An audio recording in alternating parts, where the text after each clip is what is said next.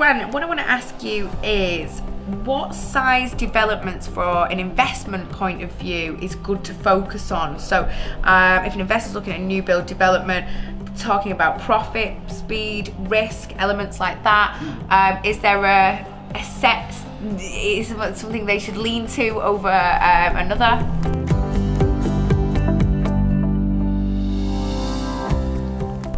If you're dipping your toe in first time, I would do a one-off house.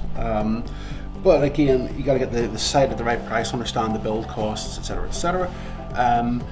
There's no magic number in what size. I suppose it's to do with manageability. But if, say, somebody came to us and said we want to build a 40 house scheme, but there's none of the infrastructure in place to do it, we would in essence almost form a design and build type delivery. And we've done this previously, where we work for the client, then we get novated across to the contractor, where we work under the contractor and do a design and build type service.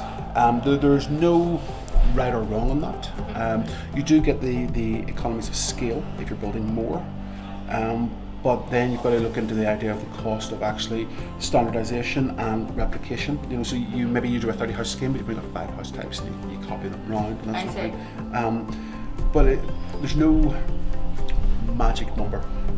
I suppose if you're looking at value, you want to look at house densities. So we talk about house per acre, and that's defined by market.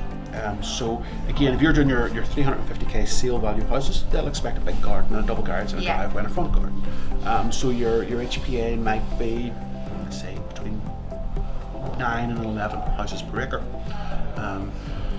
Whereas if you're in more of a starter home area and you're looking at doing semis and 4-block townhouses, you could maybe get your house per acre up to 14, 16 houses per acre. The other big thing about, and this is something that people say, is I have 2 acres of land. If it's not a good proportion, you can't use it all. I hate triangular pieces. You know, if you think about it, you've got a triangle like that. Well, actually, you've got a corner over here and a corner over here and a bit of a corner over here that you can't use. So the perfect piece of land is actually oblong shape, rectangular shape. But yeah, there's no magic number in how many you should do.